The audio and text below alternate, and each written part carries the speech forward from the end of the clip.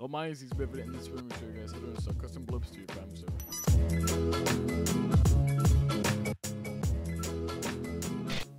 To start off, go to our FiveM forum page, hit the GitHub, and then install the zip file from the GitHub.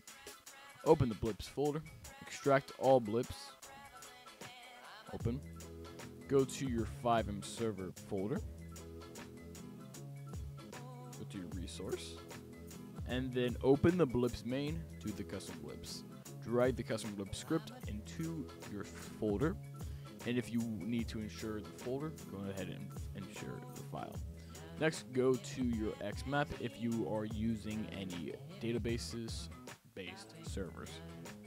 Once that is done start up your server and wait till this loads. Now we also have a thing inside the server DMD that has my logo for the thing. If you want to turn that off, go to the FX manifest and just cancel out the server.lua thing. But if you want to keep it in, just cause you can keep it in. If you want to show off to whoever admin you have that you're using my script. Next, when you're done doing that, you're gonna go to your FiveM Sever. You can just click it in there. You don't have to open the FiveM Sever in FiveM. If you already have it open multiple times, then it should show up there, and you should just be able to open up there. When we are fully loaded into the server, open up your map, and you should see these two up here that has this and this. These are the two examples just for you to see how it works. Next, you're going to tab out of this, go back to your file, go to the custom blips, and then open blips, and then open blips.lua. This is where you configure all the blips that you have. Go to your script thing, and then here is the two examples.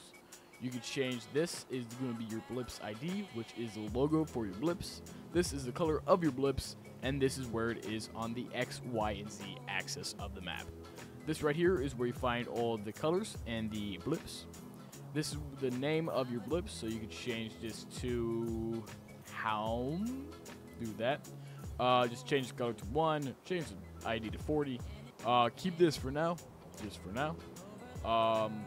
So we're gonna go to blips, and just remember the custom blips. The C is capitalized and the B is capitalized. So you're gonna restart custom blips. And if you want to, you can change the file name. It doesn't really matter. As you can see up in your chat, it should show up that. So that means your thing is successfully updated. And now if you go to here, this is called home, has a different logo and has a different color. If you guys like this video, please subscribe. Also find the Discord in the link in my description if you want to figure out more information about the script, and also if you need any help about the script. The forum is also a good place to talk about the script.